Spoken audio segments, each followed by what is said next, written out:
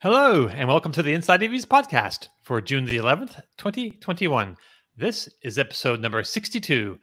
Our top stories today: Tesla kicks off Model S Plaid deliveries with a special event. A compact Ford electric pickup truck appears to be in the works, and Lordstown Motors appears to be running out of gas. I'm Dominic Yoni, Inside EVs forum moderator and Inside EVs editor. Joining us today is the wonderful Tom Logney, Inside EVs editor and host of the YouTube channel State of Charge with Tom Logney. We also have Martin Lee from the EV News Daily podcast, available on all your usual podcast platforms. And of course, Kyle Connor joins us from Outer Spec Studios. He also puts together zippity-doo-dah, zippity-day videos for the Inside EVs YouTube channel. Please subscribe and tap that bell icon for notifications. Okay, so welcome everybody. So I want to kick it off by talking about what's in our driveways this week. But I'm not sure if anyone has anything that they've driven for the first time this week or a new thing. Tom, I don't think you have anything, right? I don't have anything new, but I'd like to just spend a quick second talking about recent experiences. So I have a dual motor long range Model 3 of 2021. And in the last 2 weeks, on successive weekends, I drove about 1,000 miles each weekend. Now that's a lot for me. It's like Kyle drove that this morning before he came on the show. But for me, that's a good drive. I typically don't do 1,000 miles and over the course of weekends. So I had to go I went up to Maine to visit some family up to Kennebunkport a couple of weeks ago. And then this week I had dealership training up in Massachusetts. I do this with Plug in America, this Plugstar electric vehicle dealership training, where we basically train dealers how to sell electric vehicles. And we had a bunch of them up in Massachusetts. So I had to drive all around the state, nearly to the four corners of the state. And the point that I'm making here is, the funny thing is, on both trips, I literally got in my car and just headed up, to where I was going. Didn't even look at public charging. Didn't look for superchargers. Never even checked that. And the point I'm making here is that's, one of the things that Tesla does really well is superchargers. And they're just there. And now I know there's some parts in the country where we might get some comments from people say, I live in South Dakota or whatever. That's not true here. And you're right. They're not absolutely everywhere, but the Tesla's filling in those gaps. With no other electric vehicle, could I just get in my car and head out on a 500-mile one-way trip with a car that, is going to go about 250, 260 miles single range comfortably. I'm not going to take it down to zero. And the whole experience, the road trip experience, literally was not an ounce less convenient than if I had a gasoline car. Because I don't drive 5 hours, refuel my gas and then drive another 5 hours. I'm 54 years old. I got a bad back. I've had 2 surgeries. After 3 to 4 hours of driving, I'm shot. I need to get out, stretch my legs, use the bathroom, and it just works perfectly. And you can just select the supercharger you want to go to. It doesn't force you to alter your route. And I just wanted to remind everybody that Electrify America and the other networks, they're catching up. I mean, we couldn't, a few years ago, it wasn't even possible to make long road trips with non-Tesla vehicles. I mean, without being incredibly inconvenient. And they're catching up, and it's getting much better, but it's still not like, if I had any other car before I left, I would have plotted out my trip. I would have said, okay, I'm going to go to this charging station. And if that one doesn't work, okay, I have a backup 2 miles away. That just goes away with Tesla. And, I just can't wait until we get to that point where every electric vehicle is that way, where you could just go wherever you want. You don't have to worry, and you don't have to plot out your trips, because early adopters and EV enthusiasts will do that. We'll plot out the trips. When I had my Mini E, it went about 90 miles. I drove it 220 miles up to Vermont. I had to stop every 75 miles for 4 hours to charge at, a level 2 charging station. No normal people wouldn't do that, So, I don't want to keep dragging this on, but I just want to remind everybody, so we're critical of Tesla with a lot of things, which I think is fair, but damn, that supercharger network just makes driving electric normal. And not just I can't wait till we get to that. But it's also the amount of chargers that they have. Yes, and it's like of chargers. you know, one or two of the other networks, and I know they are getting better, and the money is insane to put in, you know, not Tesla superchargers, but if you want to dig up the street and put in 350 kilowatt chargers, I mean, wouldn't we all love to have a bank of 10 of those? The numbers are crazy. I mean, being a charge point operator is a thankless task on a good day. Like, the capital investment is mega, and the thing about driving to those is, even with the live data, I've done it before. I've got the app. It says the charger is free. I come off the motorway slip road. 30 seconds later, someone's been on it for 10 minutes. And I'm like, well, this is clearly isn't working. And now I'm waiting. And it's like, just having that choice. It's not just where they put them. It's that they do it big. And that, not so much for me, because I kind of like the thrill of the EV drive, but for my wife, she just wants a car. And the fact that it's electric, she loves it, but she doesn't want to be, she just wants to turn up and charge. And so in her brain, she's like, just build 20 of those things so that there's one for every one of us. So it's the choice as well, really, really important. And they just keep building bigger and bigger. And it used to be Kettleman was the biggest, but there's Firepower, and then there's another one coming on the West Coast, isn't there? And there's like 100 of these things. It's amazing. With restaurants. To Martin's point about the price, I'm not sure people really understand how expensive supercharger or DC fast charger sites are. A typical Electrify America, let's say, or any brand, a DC fast charge site that has, let's say, 6 units, say 2 of them are 350 kilowatt, the other 4 are 150 kilowatt stations. That can cost like $750,000. That station, one station to install, for the equipment, for the engineering, for the permitting, to upgrade, because now the utilities want them to, you have to foot the bill to upgrade the whole electric infrastructure to that site. So that's one location. Think about it. And they have, you know, if we're talking about Electrify America, they have 20, how many, 600 now sites, 600 sites. Do the math. I mean, it's incredibly, incredibly expensive to install this infrastructure. That's why it's so amazing that Tesla did this. God, I wish we could somehow get an accounting of what Tesla has put into worldwide supercharger infrastructure. That would be awesome. I mean, I would, and they should be proud of it. Like, if I emailed them and asked them, could you give me a breakdown? You would think most companies would be like, sure, look at what we're doing. But, you know, it's Tesla's way that they don't reveal information like that. But it would be I think it would shock people if they saw what Tesla put into infrastructure. Right. And it works. I think Kyle has some thoughts on infrastructure. I don't know if you want to bring it. No, we don't need it. We'll do a show on that at some point. Right. All right. So Kyle, are you driving anything this week? I'm driving way too much this week. But anything new electric-ish adventures? Yep. So I'm doing range testing on Mach-E and ID4 both this weekend. So I'll be in the car for lots of time.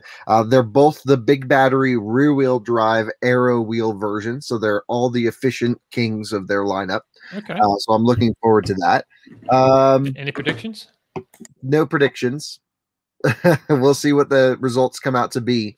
I have to find a really good loop around here. I think I'm actually going to start in Denver and go east into Kansas and then back to Colorado is going to be my plan. It's just going to be the flattest ground. But we'll see. That'll be kind of the fun challenge after today. And lots of other stuff, not electric, Supras, and you name it. But been having fun this week, that's for sure. Right on. All right, so I guess let's. Martin, did you do your range test in the Kona electric yet? I've not got around to it, so I need to go into. But I've been driving it, and finding out the little quirks in the new Kona, and I just continue to enjoy the car a lot more. Two things that I don't like is the gear change, because I find that it's not slick enough. Sometimes it'll change gear when I'm still doing a few miles an hour, and it'll kind of crunch into gear. And other times I'll be jabbing the button and my foot's on the brake and it's not engaging. So not keen on that. And like, there's so many bongs in that Kona that I don't know what the hell I've done. And I think you got to live with the car. Sounds? Like sometimes I'm like, what? Like, is a different bong for the sunroof being open or the door is open? I keep getting out of the thing and leaving it on. And the noise it plays as you're walking away is like an old dial-up modem. It's kind of like this weird staticky noise as you're walking away from the car going, what do you want? Why won't you lock? Like, I've not pressed the off button. And that's ridiculous in an EV. But my Zoe has it, And I always turn that car off. And yet maybe I'm just getting used to the Kona, but I'm keep getting out of it. Shut the car down, walk away, and I got to go all the way back and reach around and turn the damn thing off. You shouldn't have to turn off an EV, but hey, but it's all user error, by the way, is what I'm trying to say. I can't drive the thing. Right. Yeah. All right. So, yeah, when you were saying bongs, I wasn't sure if you had like a car full of smoking devices or what's going on there. Bongs in America are a little bit different things. Yeah, it kind of translates. It's not my car, so I got to be respectful. Mark, do you know if it'll automatically power down in like 5 minutes if you walk away and just leave it on? I mean, I've not tried that, but actually no, it doesn't, because I came back to it the other day without the key on me, and it had been open. But what I do like about the Blue Link app is you can set up notifications. So if you haven't locked it after a minute, 2 minutes, whatever, I do get a little push notification from the app saying, "Hey, your car's still unlocked," just to check. And that's nice. I hadn't used the Blue Link app before, and so I'm all set up on that as well now. And that's actually pretty good. It's one of the better apps out there in terms of heating, cooling, locking, unlocking remotely, valet mode and stuff like that. That's an important part of the ownership experience. I know there's a lot of discussion on the Inside EVs forum about that app, and there were some issues with it at some point, but it sounds like they're being ironed out, I guess. Yeah, it's worked perfectly for me every time, and yeah, a couple of times I've just not had the key on me, and I'm like, it's fine, I just get the app, and so that's nice when they've put that thought into, which is the way that it should be, but it's not essential, but it's a nice touch. All right. So, as many of you probably already know, Tesla held its big Model S Plaid delivery event last night, as opposed to the Battery Day event last September, when the audience in attendance they all watched from their cars like they were at an old-fashioned drive-in theater. People were, I think, free to walk around and mingle, just like in the before times. So to participate, I understand that Tesla did require attendees to bring proof of a negative COVID test or of a vaccination. And I did see still some masks. It was kind of at the event afterwards. So they had some demonstration drives. But anyway, so the show kicked off a little late, as usual. I thought Elon's performance was a bit, what's the word? Like a haphazard, I guess. It seemed like he was trying to follow like presentation slides, but then they weren't working. Or so to me, I don't know. It felt like super awkward, even more than usual. I mean, he's not maybe the smoothest delivery. It doesn't have the smoothest deliveries like me. Maybe, yeah. But still, when I used to working in an office, there was nothing more frustrating than a manager having a meeting and reading out a PowerPoint. And that's what he did. And Elon at his best will let the slides tell the story, but then he'll be like, "Oh, this is really cool because we did this." Right. And he did that with kind of the motor and the winding, and he kind of elaborated a little bit. Better. And it's like the codec, it's all like, well, over the air updates, it'll get better. But so much of it was him just looking down at those two screens and reading what was on it. And I'm like, I can see that. It wasn't his finest. He looked tired as well. It seemed like there were some problems with it. Like it wasn't showing him what he thought it was going to be showing, or I don't know. Anyway, it did improve as it went along, I thought, but it wasn't like super polished. But that's not really why people tuned in anyway. We want to hear about the Plaid Model S, and we did. We learned it has its motors. Its 3 motors are carbon sleeved and can spin over 20,000 RPMs, which is a significant speed. I don't know. I have a list of different things here, but Tom, what was the bit that you found more interesting? Something that you didn't know before?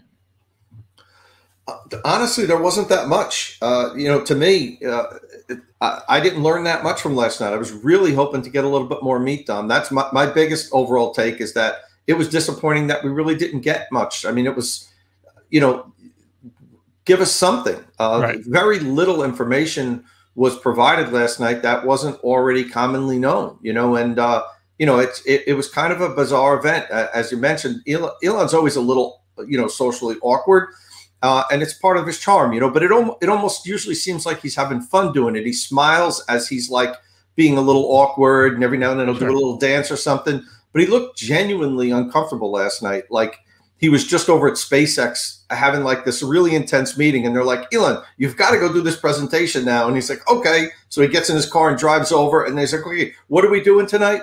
"Oh, Plaid. Okay, turn the teleprompter on." Like he never had seen the cards before. I mean, who knows what was going on, but it was definitely very unusual. It seemed unusual to me. I mean, I've been to some of these events, I've seen them all, and you know, it was very disappointing in my opinion. You know, I mean, the car is fantastic. It looks really cool. You know, performance, they've done some great things with it, but we didn't really get much meat last night. He was talking about safety, which we all know, you know, Teslas are incredibly safe. They're how fast they are, how powerful they are. We had all those specs. I don't know. Maybe you guys pulled out of it more than I did. I really didn't get much out of it last night that I was hoping to get. It was a hybrid event, wasn't it? Because it wasn't a product launch because we knew all the details already. And yet there were a couple of tidbits of information, but also it wasn't a proper handover because it was 25 of them. So you know, it'd be really great to have, you know, people getting in their cars and, you know, driving them away because all the paperwork's kind of been done in advance, or even having like people up on stage or on mic, or like shining the spotlight on the customers, the people that, you know, have been supporting the company for a long time. But there was none of that. And there was finally, there was no big announcement. There wasn't, you know, battery day was odd because of COVID and everyone was in their cars and the weird honking, but they had all the vehicles on display and it was in daytime and they didn't even do that. And it was a weird kind of hybrid mix of, well, what is this event meant to be apart from just for the sake of kind of doing it? Right. Yeah. It was weird. And it's hard to feel let down because actually what they were showing off was amazing, like mega performance, fantastic car. Like, you know, anybody would love to have this EV in their driveway. And there's a little bit of kind of letdown about it. It's weird. If you really need one thing that maybe I learned was that they were going to add the waypoints. I think that that was probably for me the biggest thing that I learned. Elon said this about a year ago on Twitter that they would do it. Right. Yeah. So well, I missed that one tweet, Kyle. But yeah, I mean, like, I don't know. Did you guys get more of it than I did? Yeah. Well, I mean, I thought the most interesting thing was, or the most informative thing was supercharging speeds or the fast charging speed. So this Model S Plaid will have a faster charging speed, but they didn't give us like an overall number, like the 0 to 80 or 20 to 80. We got 187 miles of range in 15 minutes, which is, you know, 15 minutes, almost 200 miles of range. Or say, even if you want to be super conservative, you could say like 150 like real world miles if you want to, you know. But that's really good. 15 minutes. Is that much better than the current? Miles. Is that much better? The same as like what a normal one does, Yeah. and Taycan's right up there too. Right. Yeah. And actually, it's less than what the new Korean cars. If they'd done the 10 to 80, or the time to add 100 miles, that's quite a common stat. It's worse than the Hyundai Ioniq 5 and the Kia EV6. And that's what's weird is I think we're also used to Tesla events pushing things and pushing the boundaries. And he was like, it's got a 390 miles. It's like, yeah, it's worse than the car you were selling. It's like, okay, so the power, you know, the 0 to 60 time is better, but the range always gets bigger. It's like, well, hang on, you can do over 400 in a Model S. Was it 406 is the official or something? And then this one's worse. So I think that what felt added to that feeling of discombobulation was we used to be blown away. Like, oh, a Roadster came out the back of a truck. And I feel so bad feeling that way because it's an incredible machine they've made. And the tri-motor stuff and all of that really should be the focus. Right. And there's one comment here that I agree with, and I actually forgot about. Somebody electric vehicle had posted, Franz disappointed me with the sledgehammer. And you know, when the presentation starts and he's standing out there with that giant sledgehammer, right. I think we're all kind of expecting something really cool. It was like, oh yeah, we're gonna smash some records, but like, then that's it. And then the hammer goes away. Like, but anyway, I mean, it was a cool thing to add, but give us a little bit more of it or more fun with it. Let him break something, something like that. You know, didn't he look good though? As in, he looked. Oh yeah, happy, confident, relaxed. When he walked out, the presentation. He looked, you know, he looked tanned, like it had a holiday. He just was total. It's when he was on stage recently at Battery. Drew Baglino, again, someone who looks kind of like really up for it. And right, I think don't know. Drew left the company though, right? Didn't he? Did he? I believe so. I don't know. Maybe someone can remind me in chat. Yeah, no. I wouldn't have thought so. But anyway, so another thing about charging real quick is that he did mention that supercharger speeds would be improving. And I think he gave several increments, like 250, 280, 300, and 350. So, which is what the Electrify America stations can reach now. So we can see, we should see some Tesla supercharger parity with those capabilities, and hopefully vehicles that can take advantage of that ability. Because I mean, 187 miles of range, 50 minutes is good, but as you guys are pointing out, it's not blowing anybody away at this point. It's not like the Hyundai numbers, really, right? Kyle? Well, at some point, the field was going to catch up to them, Dom. Yeah. Tesla has been so far ahead of everybody for so long. I think we're just expecting them to just, keep blowing everybody away. But the field is catching up. Is my point. Right. They did say it has a heat pump now, so it has improved in thermals. So it gives the 30% better cold weather range. So that's going to be something to try out this winter. And I believe that he said something about the cabin heating up with half the energy or something. Does that ring a bell? Yeah, he was talking about cold weather performance with the heat pump, where it will use 50% of the energy of the current car, I guess, to run in colder temperatures. And that's true. Heat pumps are more efficient in cold weather.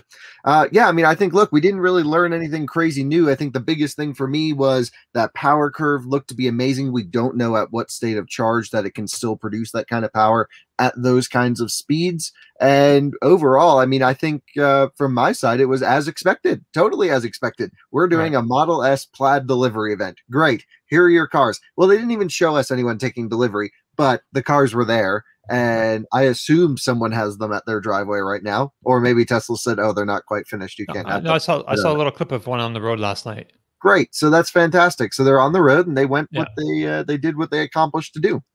Right. They did say the radiator now is twice as large, so it can accelerate repeatedly with no degradation up to they didn't say up to what point, because at some point there's always a point. Vehicle, right? Mm-hmm. What but else the current Model S can do 0 to 60s back to back too. It's sort of a myth that it can't. I mean, I've done P100D launches 10, 20, 30 of them in a row, and they just do it. And they're maybe the last one's not quite as fast as the first one, but they still rip pretty hard. So this whole repeated thing, I think, was played out a little bit too much. And that was mostly from journalists. I think it was the problem of the automotive media overheating these cars. Right. Tracking. Like on a track, you drive it down a track and they're done after a lap. Model S's. Well, maybe this will be better. It absolutely will be, no question. Right. Another interesting thing I thought was the Tesla acoustic glass. So Tesla sometimes get knocked for being a bit noisy. So we're looking for some huge improvements in that area now. It has their own, and it was a Tesla acoustic glass. He specified it wasn't like a supplier's glass, right? They make their own glass. I'm sure it's like from Pilkington or something and then rebranded as Tesla. Yeah. I don't believe they make their glass in-house. It's possible that they do, but this type of glass coating surface, whatever Tesla wants to call it, is not unique to Tesla. So many automakers use laminated double pane glass. So we'll see. I don't know. Model S, I never thought was particularly a loud car to be in. Early ones, yes, but recent ones, I was just in a brand new Model S recently, and it was pretty great. Nice. But you're not really big on the speakers. I think that's improved a lot too. They have this new one has 22 speakers, and they've written their own codecs so they can improve the sound quality over the air. Cool. Yeah. That was interesting. I don't know. I think 920 watts doesn't set it. Again, like Tom said, Tesla used to be the best at everything. There's cars you can buy today with 3,000 watt sound systems. Now, do you need that? No, because it'll just melt your ears if you go full volume. 920 watts is still more than a healthy amount. You're never going to reach full volume in this thing. But again, 22 speakers, 920 watts. That doesn't set any industry standards here, but the sound system in Model S I always thought was not bad. Certainly not class leading, but I always enjoyed it, especially the upgraded one. I thought it was designed really nicely. Again, another system that was designed in-house at Tesla. I believe it was rebranded Harman Kardon units, but they had the ex-BMW sound engineer going over to Tesla to build their sound system, and I thought that they were good. I mean, Model X has a great system too. This should just be a bit better. Right. And we did see actually too, that was kind of interesting. Oh, we got some quickest production car ever, they say. So they posted a little bit about that on Twitter, and actually, if I may, Remac Automobile tweeted back at them a little video of their own showing the new Navara doing better than this. And people will argue that it's not in production yet, the Navara, but it just about is. They had a big event on the weekend. Actually, they had a bunch of owners coming to hang out in Croatia with Mate Rimac and the crew there, and trying out the different cars and seeing what's coming to them soon. So, I mean, this is great, and they're very different cars. But can you really say the quickest production car ever when there's a car that's got a good half second on it, just like a month's away? Yeah, and Mike, it's the whole production question as well. Like Tom, you said last night on the live stream pre-show, 25 cars now and 100 cars here and there isn't volume production. You want to see the line working at max capacity, and if that's not happening till September, October later this year, because they're still ironing out details, then what was the point of last night? That's at 25 cars is like they did more than that at the first Model 3 event, didn't they? When they got the staff ones handed over, so. Well, he did say the volume production was going to start next quarter. Yeah. Now the next quarter starts in 3 weeks. So, when is it early July or is it end of September? End of September. So Right. with Musk time, it's probably the end of September. But that was one of the questions that I wanted answered. He kind of answered it there. So we have guidance at least of what the production is going to look like over the course of the next couple of months. Right. So several hundred cars a week soon, and 1,000 a week next quarter, I believe, is the numbers he was throwing out there last night, production wise. But this isn't their volume leader. This isn't their money maker anyway. Yeah, but Dom, they have a lot of orders that they need to clear out of this. There's thousands and thousands of orders. As I've said numerous times on the podcast, so many of my followers have reached out to me over the course of the last 4 or 5 months, or like, Tom, do you have any inside info on when this is going to launch? Because I can't wait any longer. My lease is up or whatever. And they were promised deliveries in January, so Right. And 6 months later, and they still don't have real guidance on when they're going to get the car. Many people, I know obviously some people got them yesterday, but the majority of the rest of the customers don't really have any kind of set production rate. And that's hard if you're trying to extend your lease, or if you're just trying to bridge the gap till you can get this car. And Tesla needs to give the customer some clarity on that, please. Right. But at least they have their orders in, because if they're ordering today, it's $10,000 more than it was, right? Yeah. 10,000. That's a good price, but that also goes to the there's a big chip shortage right now for computer chips for cars. Like every manufacturer is having issues. Their factories have been shut down. There's no production, by major OEMs and major cars.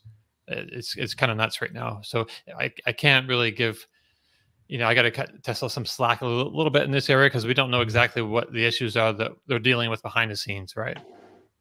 Yeah, I don't think we need to cut them slack. I mean, it's their right; they can charge whatever they want for their car. Oh yeah, it's not like they're now saying everybody that reserved one at this price, you've got to pay 10,000 more. It's 10,000 more moving forward, so they can price the cars whatever they want. I don't think 10,000. I don't think the chip shortage is making Tesla, increase their prices by $10,000. Personally, I mean, it could kind of be like an excuse. Chips. Yeah, it's not other just things. Exactly.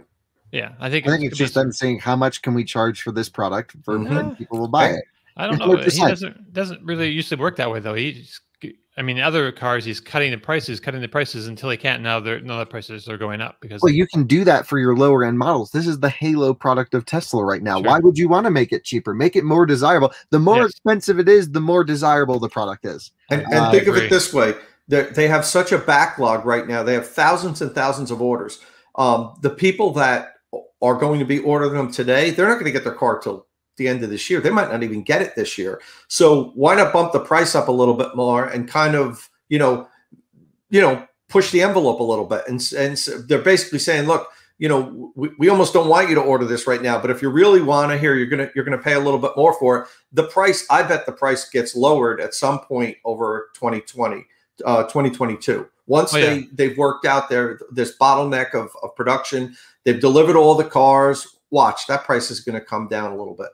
You're right. And they redesigned the second row.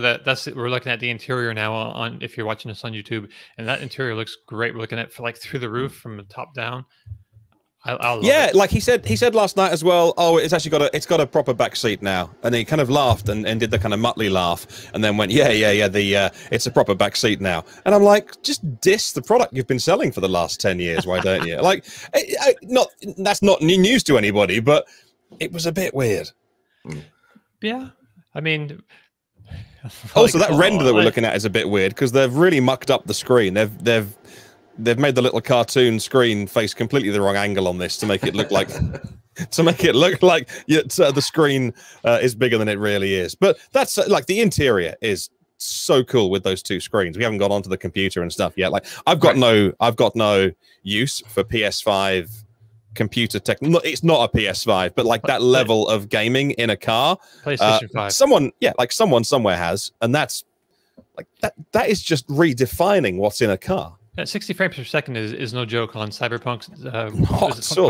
Yeah, that's a high intensity game. I don't have it downloaded yet because it's not really my deal. But that kind of intense gaming that requires a lot of computing power. It's nice to see in a car. There's been a lot of I think disappointment in the room. What about the things that were good? So here, can I let me share my thoughts really quick. Sure. Looks like unbelievable cool acceleration. Drag Times posted their video recently.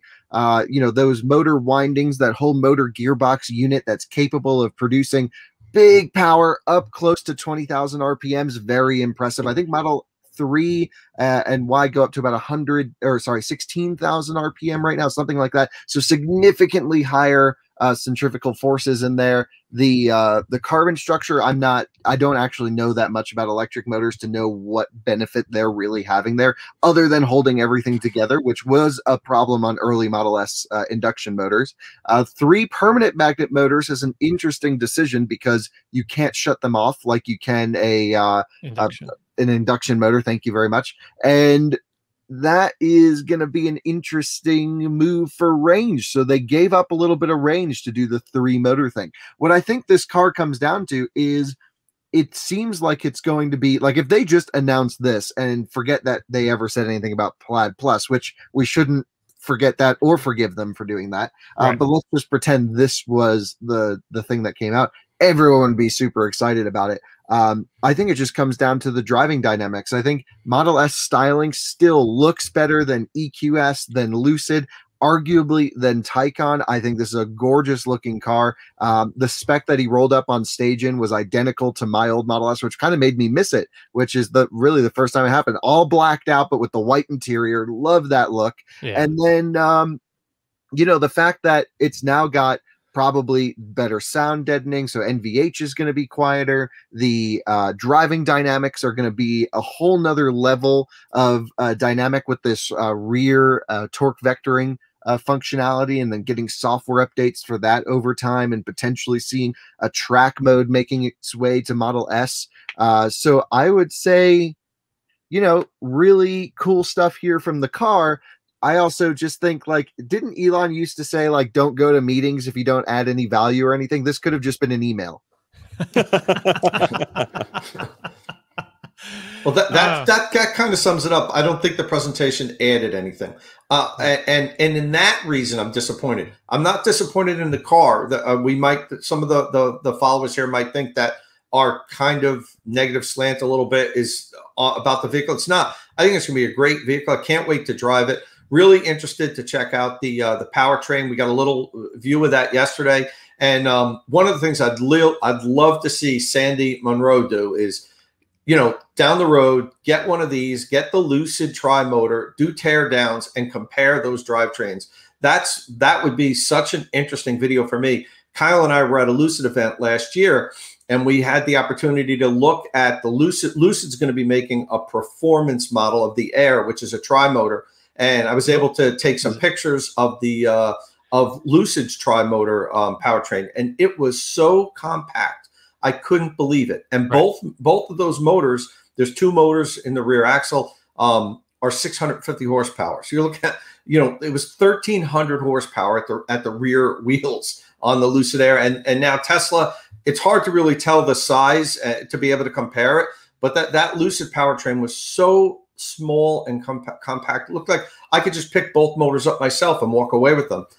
So that's something that I think we need to keep an eye on, and really it'll give us a good idea on how these two companies are lining up technology-wise. Right. Can we talk about Lucid and one of the reasons I think that there was a weird feeling around that? And that is because Lucid did 517 miles. The next day, whose idea was it?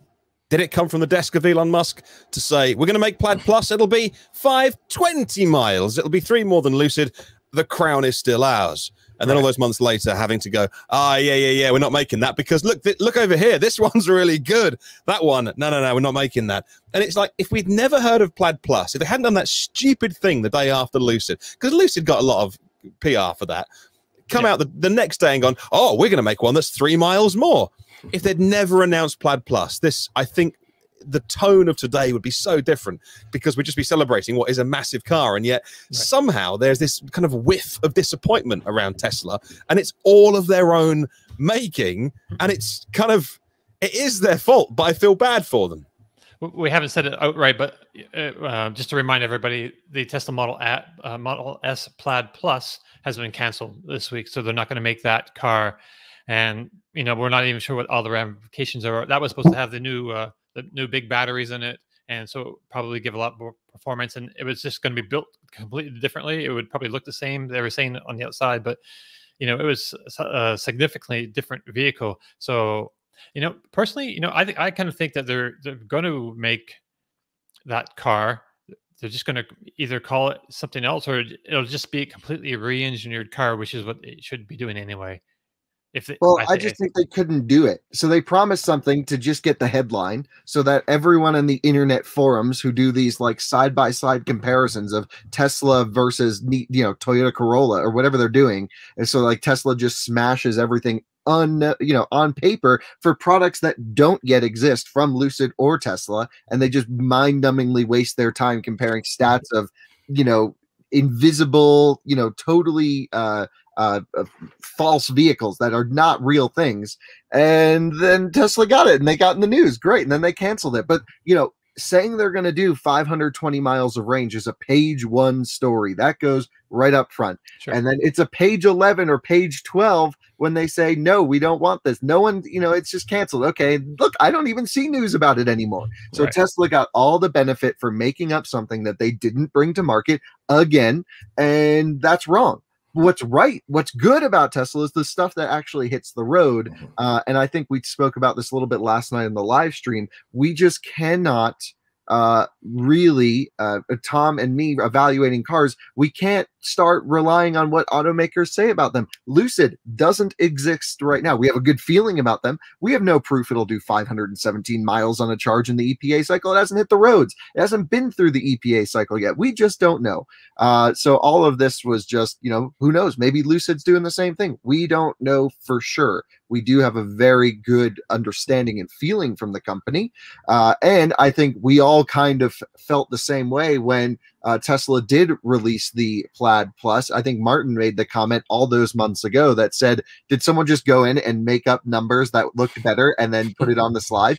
Because that's exactly what happened. Oh. And then they said, oh, we actually can't do this. We'll just cancel it later. So that's that. I mean, look, at the end of the day, Tesla's building a pretty badass Model S right here, and that should be very heavily credited. I can't wait to drive it and test it, and I'm sure it's going to be one of the most exciting cars to come out of Tesla for me personally, because I love the Model S, I love the hatchback, I love the new interior, love the styling.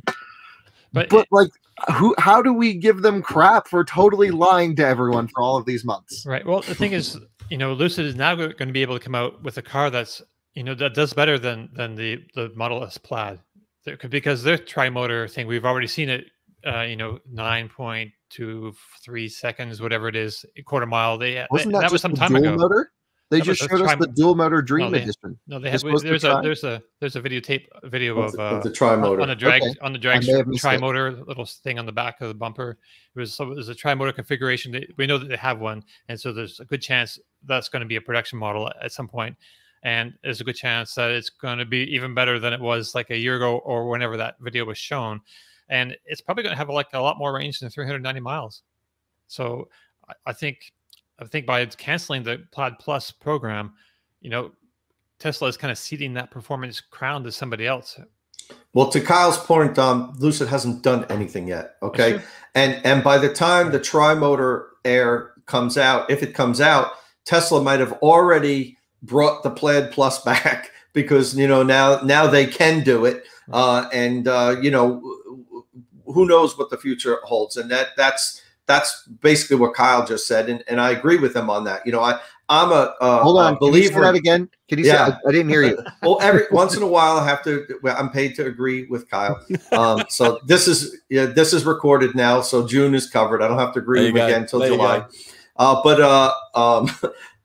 You know, from everything we see, it appears like Lucid is for real. And, you know, we get a lot more access than the general public does. We get to talk to the engineers. We get to visit their facilities, you know, so we, you know, see all these startups and we can get a general feel of whether a company's for real or not. And I'm usually, in the past, I have a very good track record with this, with the exception of Byton.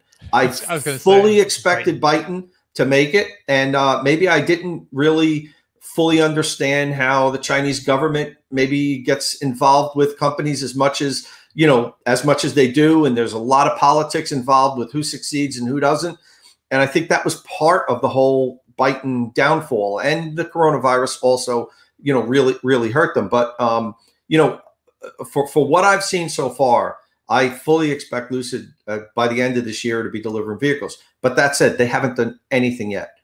So, you know, we can't really say, Dom, that, you know, for now Tesla is ceding that production, that you know, performance crown to Lucid, because hey, you know what, Lucid, start rolling cars out of Casa Grande, do a delivery event like this, even if it's you know, not very well organized and very well delivered, but hell, the cars are on the road now. The Model S Plaids are on the road. And we got to give Tesla a lot of credit. And it's an amazing vehicle. But you know, one thing we haven't talked about yet, really quickly, is that price delta. 50 grand for the Plaid. And what do you get for it? You know, I looked at the Tesla website and I had, you know, assumed, and I haven't been really closely following the Plaid. I have to admit that. I mean, I've been following it along, but I didn't really follow everything you get. I had assumed that would include some kind of upgraded wheels or some nice fancy new thing on the inside, or a special color, you know, paint or something that gets thrown in with that. But no, you get nothing. I mean, you get performance. You get, you know, 0.2 seconds or something. What's the difference? What's the 0 to 60 on the long range? All right. Well, let me chime in for a second. 0 to 60 time is, you know, just about a second difference, which is a major difference. But the thing with performance cars of the past was a BMW M5, for example, costs roughly $20,000 to $30,000 more than a BMW M5 50i. But it's not just the numbers that you're getting for that extra money. You get a totally different driving experience. You get special M stitching here. You get blue and red seatbelts with the logos. You get, you know, totally different braking system, totally different suspension, tire, suspension. They go through everything to make a holistic package. Here in the Tesla world, and it's always been this way, with the exception of P85 Plus. Let me just throw some more power in it, and here you go for 50 grand. Thanks. But I think now we might see the start of Tesla being able to provide more than just sheer acceleration, because you know, driving these cars back to back, they are identical in daily driving. So you get no extra special flair driving a performance Tesla over a non-performance Tesla, because the only difference is when you go past 75% throttle, which, to be honest, I don't know how other people drive, but I don't use that very often in my own performance Tesla. And I'm like, why did I buy this thing? You know, and I keep getting performance Teslas. I don't know why. I don't drive very fast. The lies. Yeah, well, on track, sure, but I haven't. You know, I take media cars on track for the most part. I never take mine out there anymore. So, now we have the addition of this torque vectoring system that can really alter the driving experience. This yoke steering wheel can start to feel special. Now we're starting to get some differentiation in the daily usability of the car that may not have been in performance Teslas of the past, that may justify this big price increase. Right. Yeah, the torque vectoring, they didn't really talk about that much last night, and it's only on the rear axle. But still, I mean, that should be... well, that's where most of the work happens with torque vectoring anyway. Right. So that should be a pretty interesting thing to feel. I mean, that's one of those kind of things I've been wanting to have, like electronically controlled torque vectoring forever. I've been wanting to experience it. And so, yeah, that's kind of one of the things that I was kind of excited about this setup, but they didn't spend any time talking about it last night, or I don't know, I guess in a demonstration. So, and we have some reaction shots after the presentation. The people in attendance there took lots of rides around this little test loop, and they did a 0 to 60 or 0 to 100 actually acceleration, which was, it doesn't quit. Before, like the 0 to 60 and the regular Model S long range, it'll put you back. But so in the new Plaid, it just keeps putting you back, until you're up like 100 miles an hour has gone by, and then it's time to slow down for the big turn in the track. I don't know how hard it pulls for how long, but I guess we'll be seeing that soon. Mm-hmm. And the top speed, the 155 miles an hour to 200 miles an hour, even in Germany on the autobahns, very few vehicles are going faster than that. It just, I could see if it was 10 grand or 15 grand upgrade, I'm like, okay, the performance is worth it. But for 50,000, for crying out loud, give me something that even just walking up to the car, I know it's a special car, and when I'm sitting inside, something more than just it's faster. Well, Tom, the point of the company in Tesla's world is to charge the most amount of money for the least amount of capital intensive design and engineering and production. So this way they can just make everything the same and then say, oh, what motors do we want to put in it now? And someone mentioned, Tesla charges more for performance because it costs more. That is totally incorrect. A Model 3 Performance is the exact same car as a Model 3 dual motor, especially a Stealth Performance Model 3, literally the same car, and they would charge more money for it. And you're getting more benefit. It's like paying for software packages. I have the same computer, but now I can use Microsoft Word. That was worth an upcharge. Thank you. Tesla can charge whatever they want for it. I love that the hackers have now figured out how to just get in and turn everything on. So, that's my world. I like that. I buy a product. Let me use it how I want. Kill my warranty. I don't care. It's not going to break anyway. These things are reliable. So, what's going to happen here with the 3 motor? We'll see. But 50 grand, people will buy it. They'll sell every single one they can make. I do not expect these sitting around on lots. Yeah. Hey, so I don't know if this Plaid horse is dead yet, but we should move on to another story. How's that? Yeah, well, there was nothing super exciting from last night. Right. I think I was a little disappointed overall in a way. The car's awesome. It looks great. I would love the opportunity to drive one. But, I still, wanted more. I wanted that. There was no other thing, surprise, which, I know they don't need to do it. It's the delivery event, but I'd much rather them do this than give us another product that won't come out for another few years. Well, like the production version of the Cybertruck.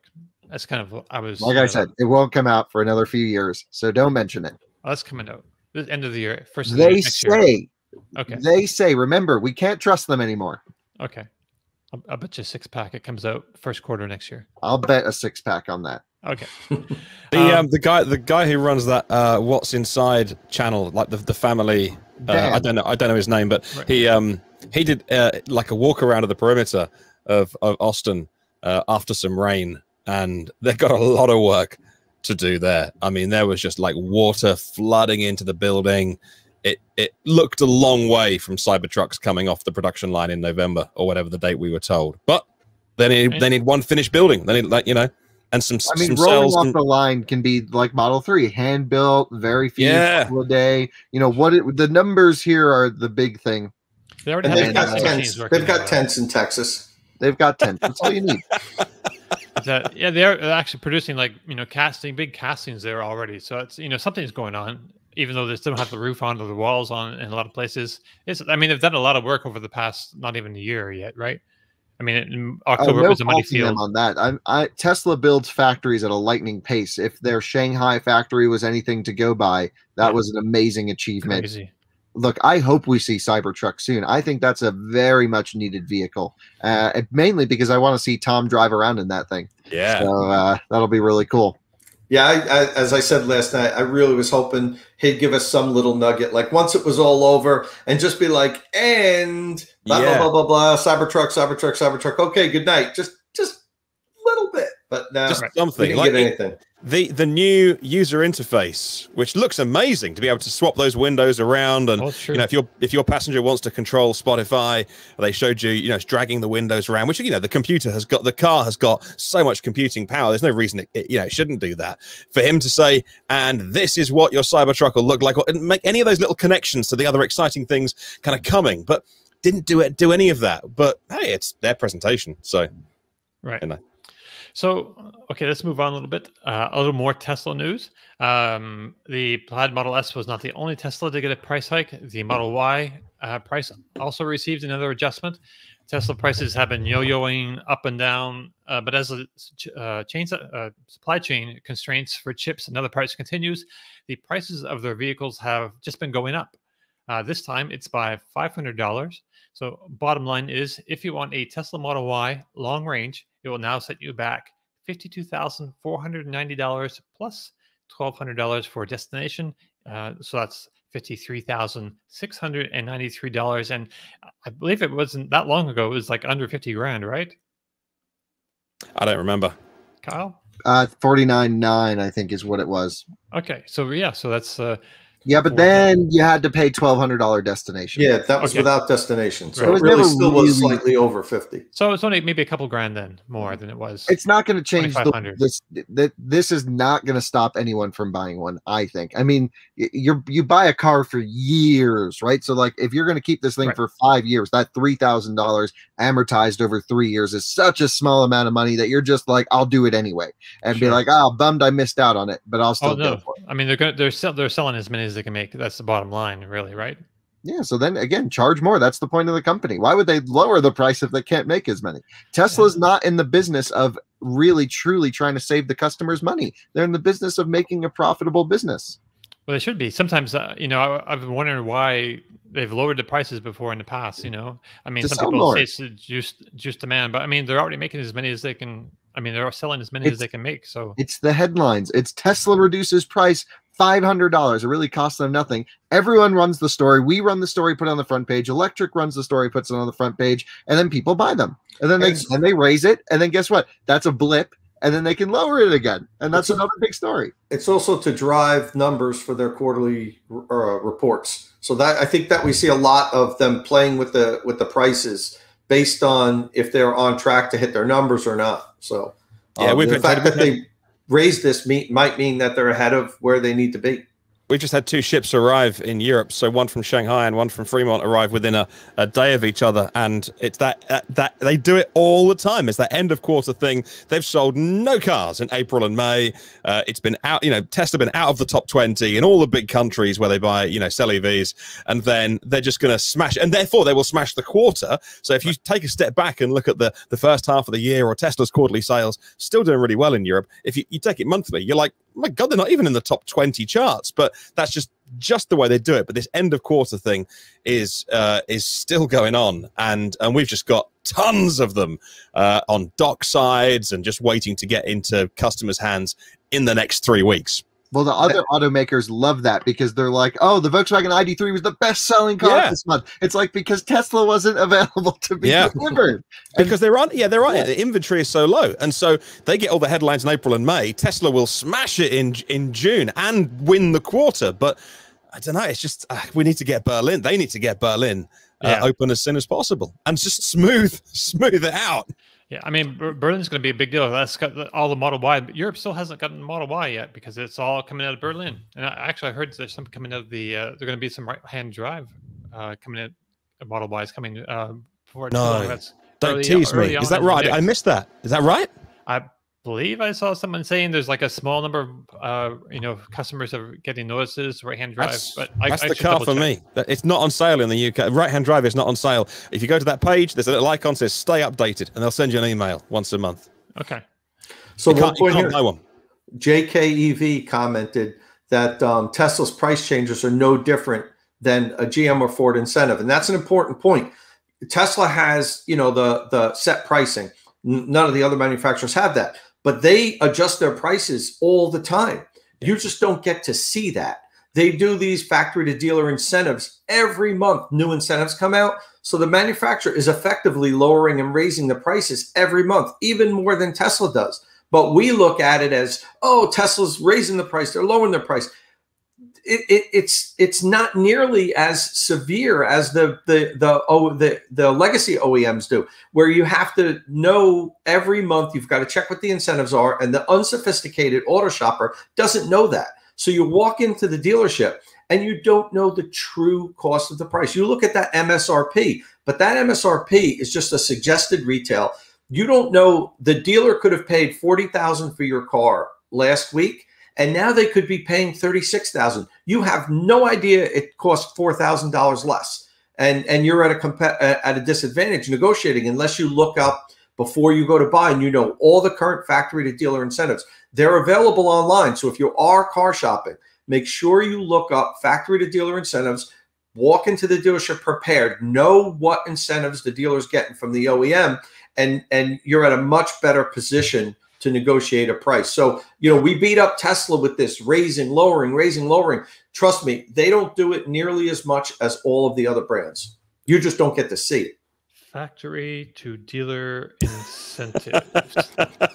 Got it. Yeah, well, this is the thing that happens all the time. Like, that's how GM had like what, $7,000 on the hood of these things. 8,500. So 8,500. Then you get the tax credit, at least when it was still around, and then you get your state incentives. Man, that would have been one hell of a deal. It's still going on now for the Bolt EV, especially the ones that inventory, the 2021 inventories, not the 2022s. I'm pretty sure it's still an $8,500 factory to dealer incentives. Right. People don't know about, and they think the dealer's giving them a fantastic deal because it's so much less than MSRP, but they're getting $8,500 back from GM. Hey, you want to talk about a real spicy deal? We're thinking about selling our i3. So if you're interested, let me know. Yeah. Oh, okay. Yeah. Well, we just never drive it. It's a seller's market, man. If you have a used EV that you're not using right now. And Kyle will drive it to you anywhere in the 48 lower states. No, you got to personally sign the dashboard. Kyle Connor. Nope. I'll make it happen. Wow. Me. Kyle will deliver the car to you. When I was in the States pre-COVID, obviously, and I saw there's like loads of adverts on TV. You guys have they call it like the vending machine of used car. They come on the back of a lorry, and you just pick one. We don't have that don't have that thing over here, but that's what Kyle will do for you. Anywhere in the country, he'll just bring it to you. That's not true. He'll hang out with you. He'll babysit your kids. Walk your dogs. You can play with his dogs for a little bit. All right. I think I'll just sell it to Carvana. He'll come here and pick it up. Okay. Hey, so I wanted to hit this other thing too, our time's moving. We haven't hit our other two stories yet. But really quickly, there's a big update coming to the beta version of the so-called full self-driving feature on Tesla's FSD. It's coming in a week or two, or probably two. No, they say it will come in 2 weeks. I say it will come in 2 months, 2 years. Wow, that's a.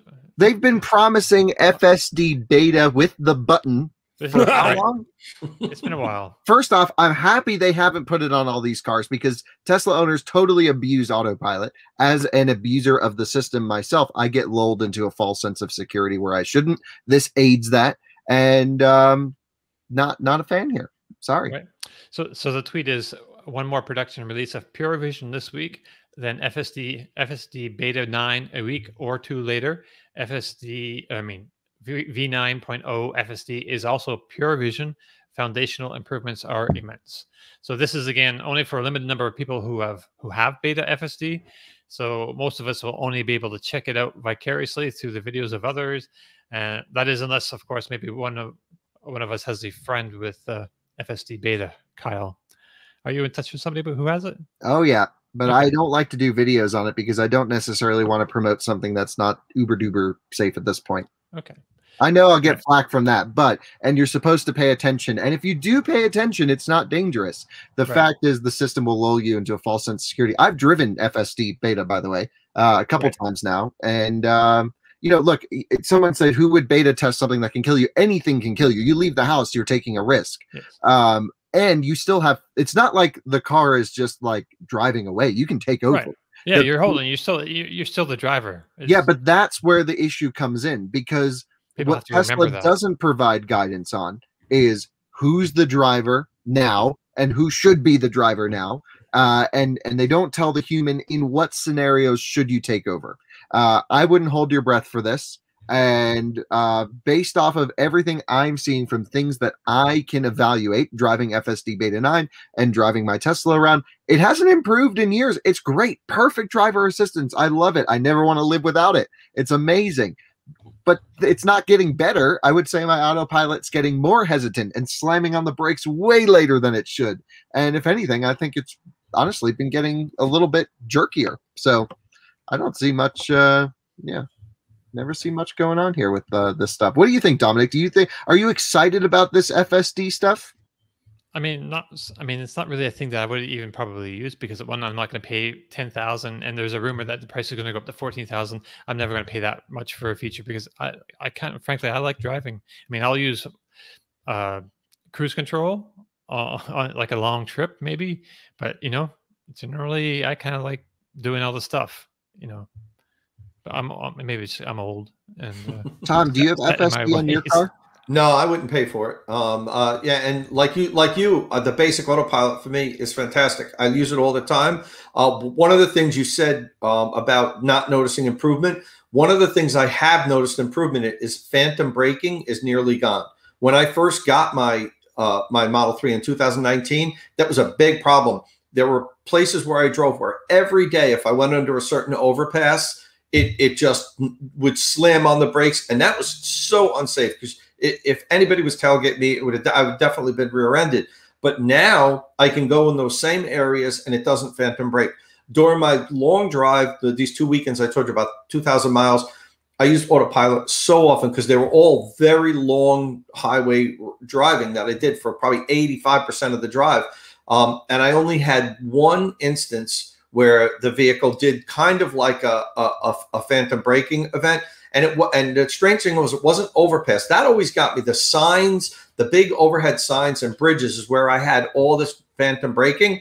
But what I had with this, what happened over the weekend was there was a tractor trailer riding in the lane next to me, and it kind of was getting close to my lane, but it really wasn't like coming over, even getting close to the line, and the car just kind of slammed on the brakes. So I saved that recording. I honked the horn because I wanted to see, did I miss something going on that the car found?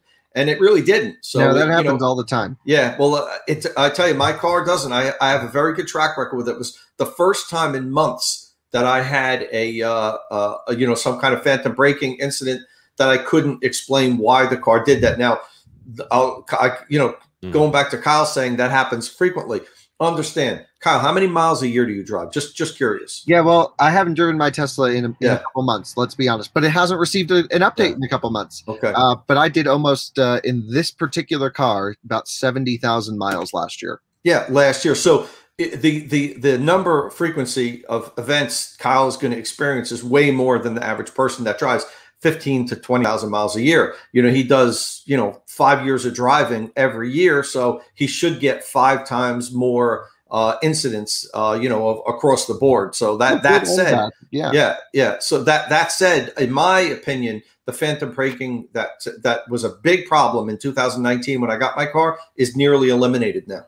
Yeah, and it's important to also mention that's not Tesla specific. Almost any car will phantom brake. It's just that relationship mostly with the radar, but also the camera trying to figure out if a Coke can is a wall or if a bridge is a wall, and it gets confused sometimes. And ID4 does it. I've had that happen. What was I driving recently? Mach-E slammed on the brakes for me the other day. Right. This is not uncommon here, but Tesla claims to have really good vision where they can then work on using their neural nets and algorithms to code out phantom braking. Sounds like in Tom's case, that's working really well. And that's what I'm most excited about with autopilot is this connected ability for it to learn over time. But we've not seen that in the consumer world really yet, other than maybe the phantom braking, maybe then the visualizations. But in terms of actual where I can use the system from a consumer-owned vehicle, hasn't really changed that much, to be honest. They've been focusing on all these FSD stuff, and then it's like, oh, well, all the work that everyone just did driving around the last one, well, we rewrote everything. That was all a waste.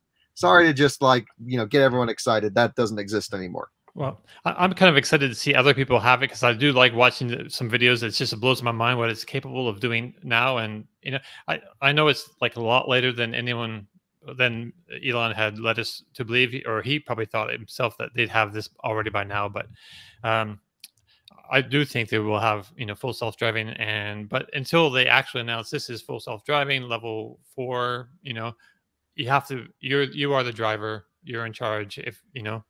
I hope Tesla just releases guidance on what that means. Right. In actuality. You are the driver. When should you take over? Should it be anytime the driver feels scared? Well, if you're me, you're going to let that system get right up to the edge to see what it'll do. That's not safe because I'm constantly pushing it. If you're someone like my mom, you're going to go, it moved, and then take over. What should you do? Yeah, I think everyone's going to have their own line about when they take over, how much confidence they have in the system's ability. Right, but that causes problems. That shouldn't be the case. It should be very clear cut as to, what, the Tesla doesn't have it here. Driver needs to take over. Hey, so Jerome Guillen has been with a Tesla for like 10 years now, and he suddenly left the company last week. He just took over the semi program or something not so long ago. Yeah, in March. Yeah, so this was an unexpected departure, I think, and I don't know. I don't know if there's a whole lot to say about this, except that it's just one of those nagging things. It kind of worries me to see someone who just took over that portfolio suddenly leave, and like, who's going to take his place? Does that mean Semi is going to be delayed a little bit now? Yeah, well, I was giving it the big one on my podcast when that happened, and I'm like, hey, look, here's Elon's right-hand man. Like, he was president of automotive, and they've moved him in to be head of commercial trucking. That's how important they see as a company the future. Not just making cars, but making trucks. That's going to be a big business as well. He's such a key guy. They're putting him into this, which seems like a demotion, but it's not. And I was giving it all that in March on the podcast, and now he's gone, and people have been emailing me to go, yeah, you idiot. It was obviously just a way to get him, as he was leaving the company, a demotion. It was something to get him to stay or whatever. This guy, his background is at Daimler Trucks, and he has a commercial background as well. So, but very, very much key to, he's been on shareholder calls, very, very important person at Tesla. And I know what you mean, Dom. What is odd sometimes in these situations is a bit like when JB Straubel was leaving to move on to his next project. There was very much a, hey, JB's going to, stay with Tesla, and he's a big part of the family, but he's winding down, and here's, some other guys, and it was Drew, wasn't it, that was kind of being built up as JB, and there was a clear handover, and then this was just, they had to issue we only found out because they had to legally issue a financial kind of procedure statement on this, which is how we found out he's already gone. And it's like there's no clear handover, there's no, hey, thank you, it was just a one-liner, and it's like, man, it's odd. There's something weird happening about that. It's this weird kind of stench of negativity around the company, which is really bothering me, because the stuff they're making is really good. They're just not helping themselves with how they communicate. Right. They should have a PR department. They should. Oh, Hey, that's getting real spicy. You know, I don't know if they're ready for something like that, Martin. Yeah, it's a big move. It's a big move. So earlier in the show, I said I wasn't sure if Drew Baglino had left the company. For some reason, I thought he had, but he has not. So I just want to make that clear. He's still with them. I'm looking at his LinkedIn page. He's been with the company 15 years and 4 months, which is significant. And he's the SVP of Powertrain and Energy Engineering. So.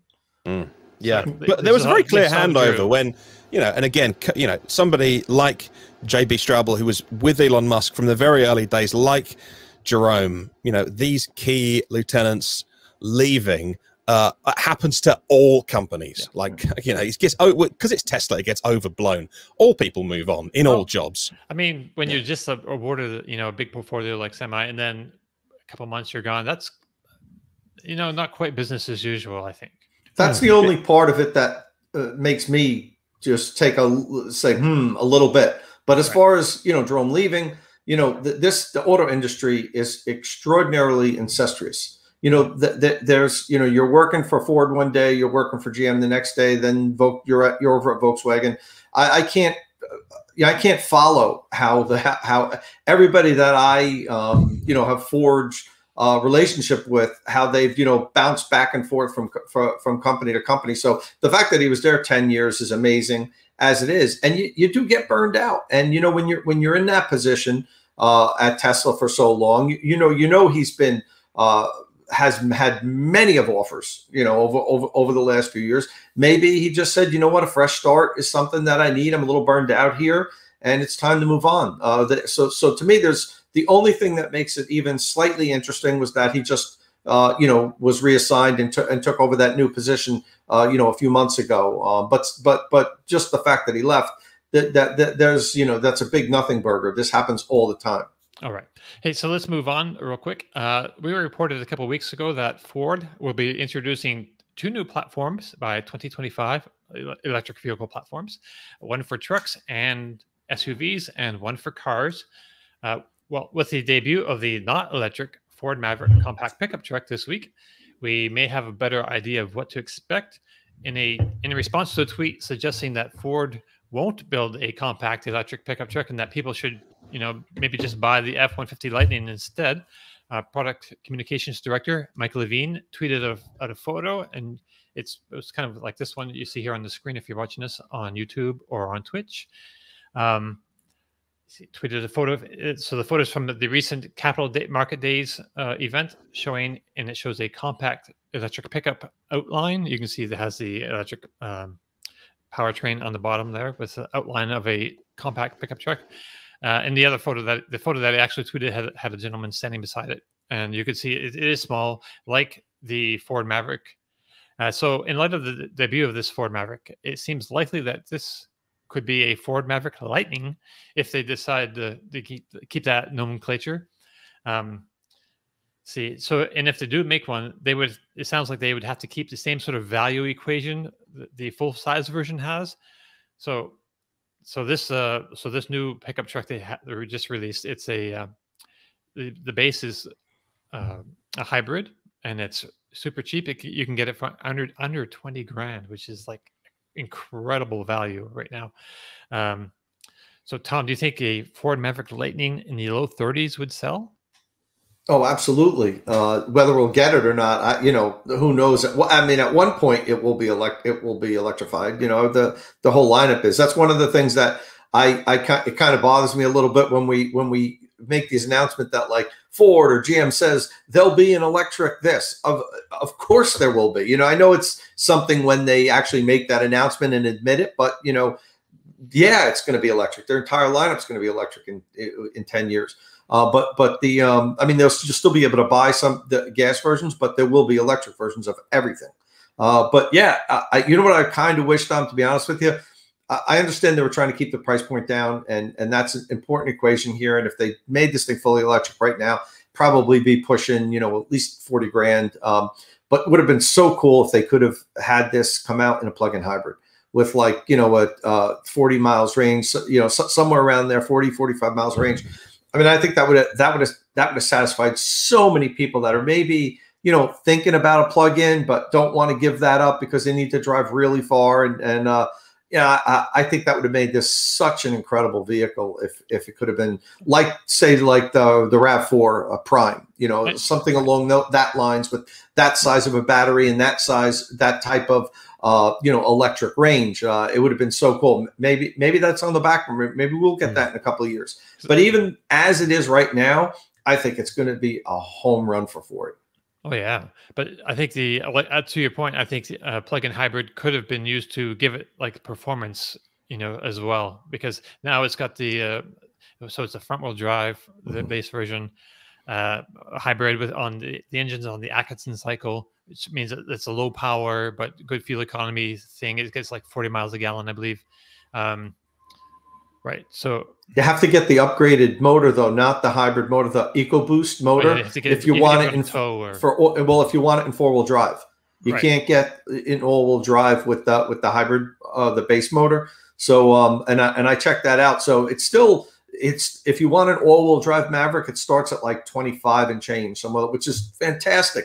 And you have a great engine too. That's a great drivetrain. Yeah, you have to remember these compact pickup trucks have been growing every year. I've had a compact pickup truck on my driveway for the last 25 years. I had a 1987 Mitsubishi was my first one, and ever since then I've had a compact pickup truck. But they've grown considerably. My Tacoma now is as big as the Tundra was when it first came out. So while these compact pickup trucks have gotten bigger and bigger and bigger, Ford went back and said, "Hey, people like these smaller trucks." That was just kind of like driving like an El Camino that was a lifted El Camino. You get that small size. You can practicality of just driving like a car, but you do have some area in the back. Now you can't really haul sheets of plywood very easily and so forth, but a lot of people don't need to do that. So I think this is brilliant that they went back to that smaller compact pickup truck size, and they're going to sell a ton of them, whether they're gas, whether they're hybrid, whether they're electric. I don't care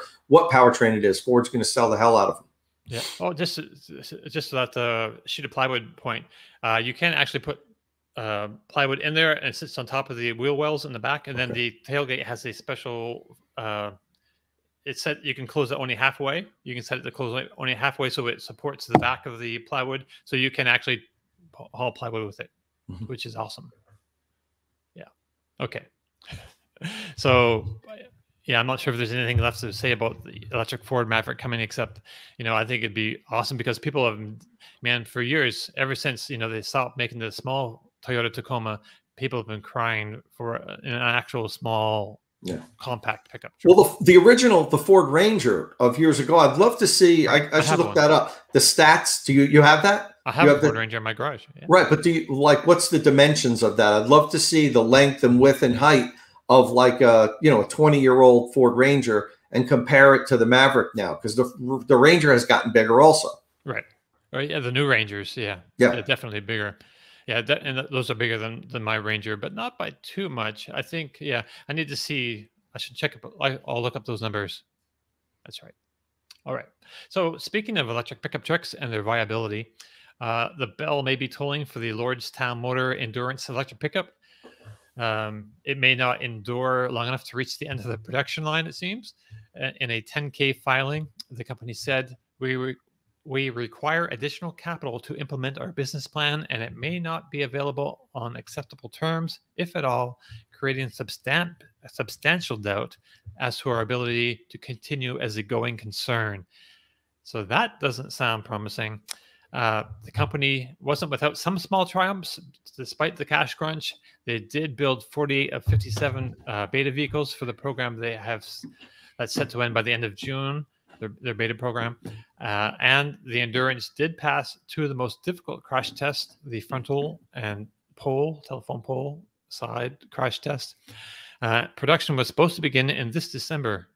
So I know the company is still going ahead with its Lordstown Week promotional event, kicking off on the 21st of this month. But basically, while it might be able to get some money from the Advanced Technology Vehicle Manufacturing loan, the ATVM loan that's been in place since, I believe, George Bush started that program, and other government programs, it seems like the company really needs a savior with deep pockets. So Kyle, with the F-150 Lightning offering such great value and capability, Are there enough customers out there for a truck from a startup company like this?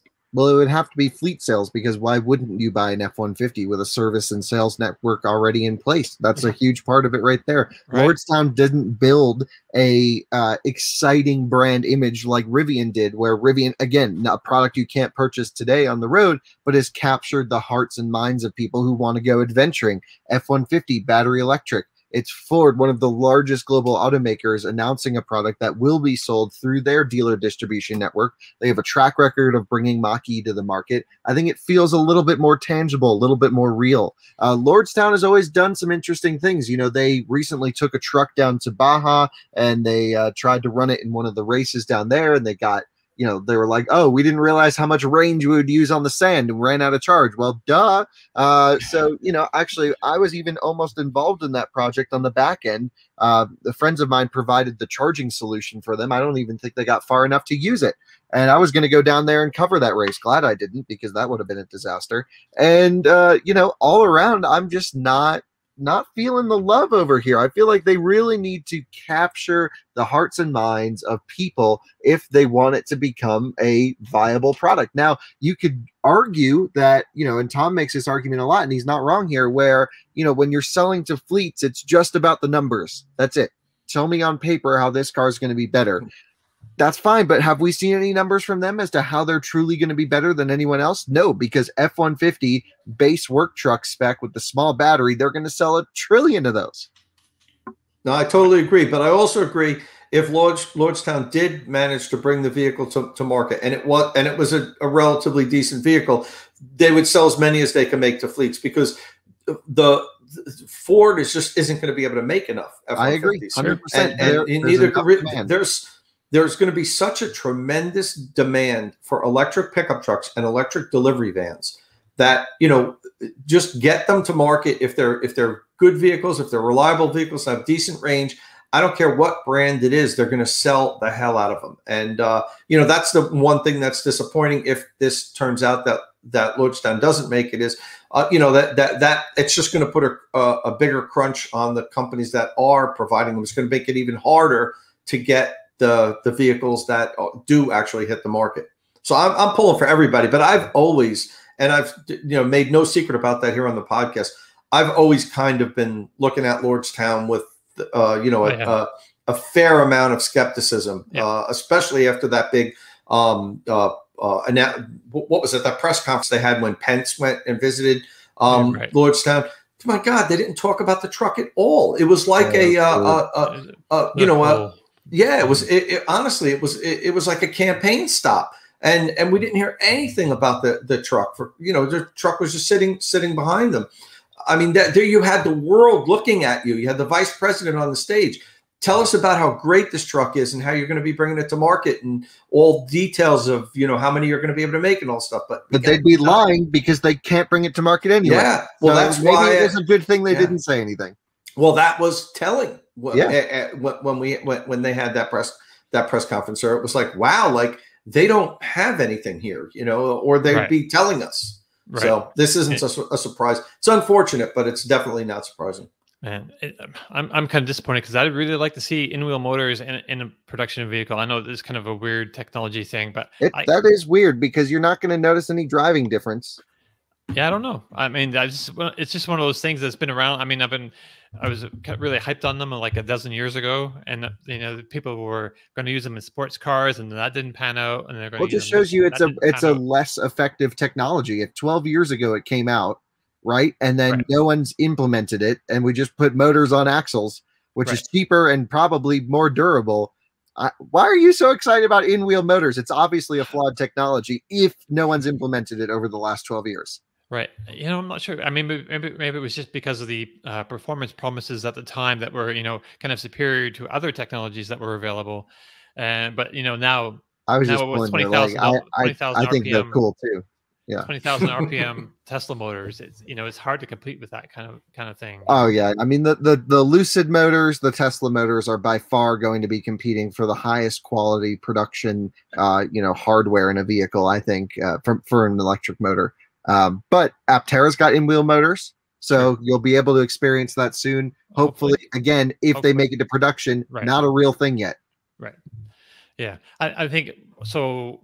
Okay, about what I like about them is I just like the fact that it's the packaging of it. So your platform has like the battery, you have the motors on the wheel. There's no gearboxes taking up space. And they're infinitely controllable. Every wheel can be torque vectored exactly. Traction control, all that kind of stuff.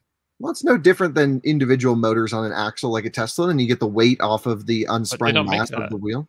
Like even the Plaid has like a tri-motor. Only you had to get the Rimac Navara, was $2.5 million to get actual, four-wheel torque vectoring. Oh, Which does one four-wheel online. torque vectoring. Okay, here we go. But you're not going to notice much of a difference there. I don't know. I haven't had a there's chance to drive one yet. combustion vehicles. Torque vectoring isn't like a new thing. They've been in cars for 20 years. Right, but using brake systems and not electronically controlled. Well, BMW had the most crazy complicated rear diff that was not a brake controlled rear torque vector. It launched in the BMW X6, which was a weird vehicle to launch it in. And this is back in like 07, 05, I think 07. Anyway, really crazy tech. But torque vectoring is not new. It is magical. It is very cool. I've driven plenty of cars with it. We get cars in all the time with mechanical torque vectoring, not brake torque vectoring, and it is a magical experience. So in-wheel hub motors, Dominic, I think we should do a little video specific on hub motors. You and I go and let's go celebrate the weirdness of hub motors. Okay.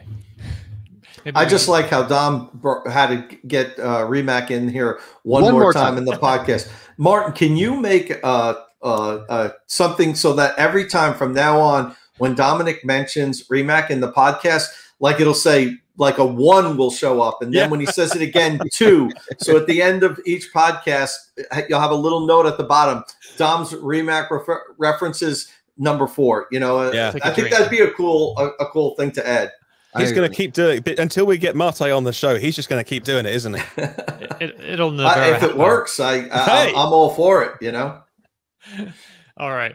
Hey, so really quickly, Fiat, the Italian automaker, is now part of the Stellantis family of brands. It's switching to all electric over the next 10 years. It's already started, of course, with the Fiat 500 electric, which is now available only as a battery-powered car. I mean, the new version of it, you can still buy, I believe, the original Fiat 500 Cinquecento thing, but their new product is only electric, and things will only pick up speed between 2025 and 2030, they say, according to Olivier Francois, who is the Fiat CEO and Stellantis CMO.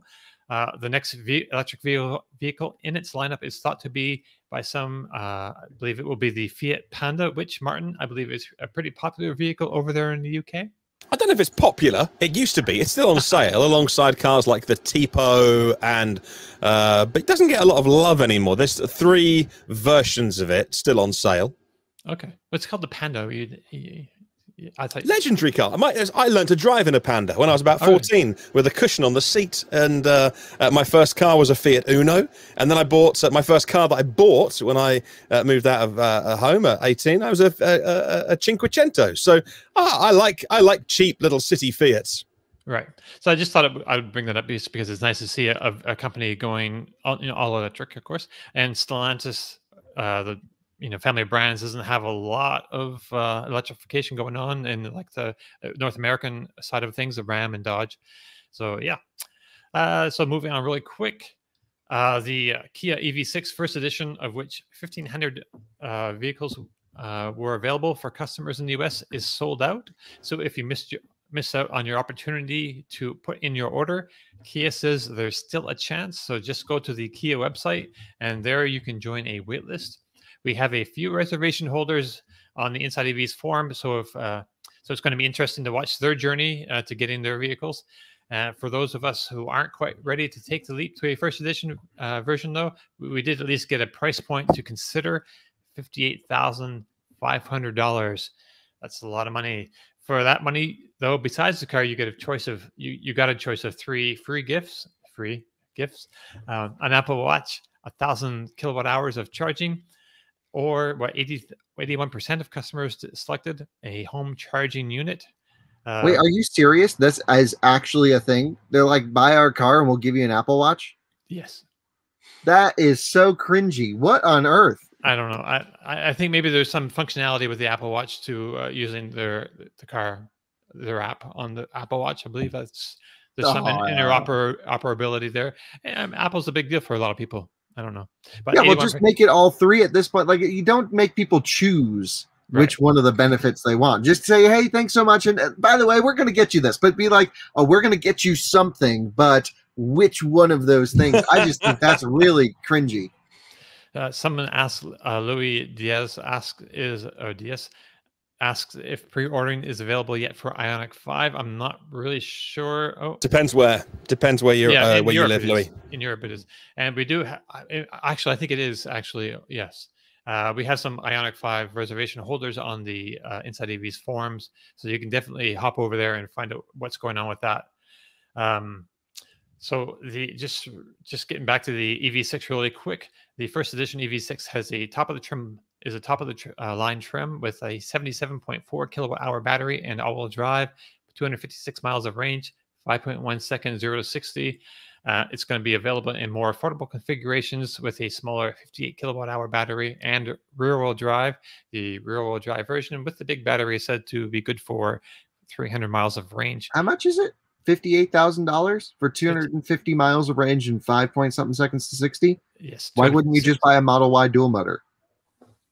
Good question. I hate to be that guy because I hate people that say the same thing. But like, why wouldn't you just buy a Model Y or an ID4 all-wheel drive? You might like the styling of this. You might like it's got a great. Think anyone's gonna like the styling of this. Do you? The Model Y? I mean, the Model Y is ugly, but this is the disaster. Right, someone needs their breakfast and a coffee. I got beer, don't worry. Last night's beer, amazing. All right. So someone's grumpy, hangry. Getting there. There are some reservations. I mean, they sold out, so obviously some people are interested in this thing. And it was kind of a bumpy rollout, but we'll get into that another time. So just before we head out, I just also wanted to say that Jaguar has announced a new and better equipped 2022 I-Pace. So that's still going to be for sale. Kyle wants to say something. Yeah, it's the same as the 2021 I-Pace for Europe. That's finally coming here. Yeah, it's the one I had last year, and it's they've fixed it. You know what they fixed is they fixed the software. Which is less terrible, but still terrible, because half the pages that you go to have got a back button, and half the pages they haven't put a back button on. So you'll be like 5 or 6 sub menus deep, and then you'll be like, no, I want to go back to the previous page, and then you've got to press the home button and then go all the way through. Wow. So come on, Jaguar, sort it out. Yeah, but I love that car. It's a car that has gotten zero media attention. They have one media vehicle for the entire country. No way. I don't even think they loan out anymore. Well, you need to get the new one. You need to get them on the horn and get this. It's not going to make any difference. No one buys them anyway. Well, it's a great driving EV, though. It's a great car. It's a great car. Drive fantastically. It is awesome. Love it. And the best part about I-Pace is now they're under 40 grand or getting close to that mid 40 grand mark. So that's the money. I wouldn't buy a new one. I'd deal with some of the issues of the old one for half the price, get a maxed out spec earlier I-Pace, get a certified one with a big warranty, and have fun. They're really well put together. Really well made. Anthony C is in the comments making the case for the EV6. It's got I knew it was coming. Fast charging, augmented reality HUD. Kia's long warranty. Hey, I mean, those are things that people look. They're selling things on numbers and paper, and like, great, it all's fine. But a car is an emotional buying decision that you need to feel connection with, and I don't feel connections with long warranties. Like, that doesn't do anything for me. Oh, long warranty! Wow, that's a real amazing experience to own this car.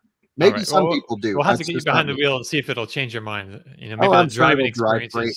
And I'm sure I'll change my mind. But as Martin said, I haven't had my Starbucks yet today. We need to let you go. Okay, but I wanted to at least say that the EV6 truly is not a pretty car. Brilliant. Okay, from the rear, at least. So that brings us to the end of our show. I'd like to thank you all for joining us. If you have any comments about any of the topics on today's show, you can comment on the Inside EVs podcast post, the YouTube comment section, or on the Inside EVs forum podcast thread where we collect all the episodes. If you liked the show, please give us a thumbs up if you're watching on YouTube, or a rating if you're listening on another platform. Don't forget you can find and follow our panelists on Twitter. Tom Malogney is at Tomolog. Martin Lee is at EV News Daily. Kyle Connor is at Out of Spec. I'm at Dominic_Y. Click subscribe and tap that bell icon for notifications, please. And we'll see you all again next week. Ciao.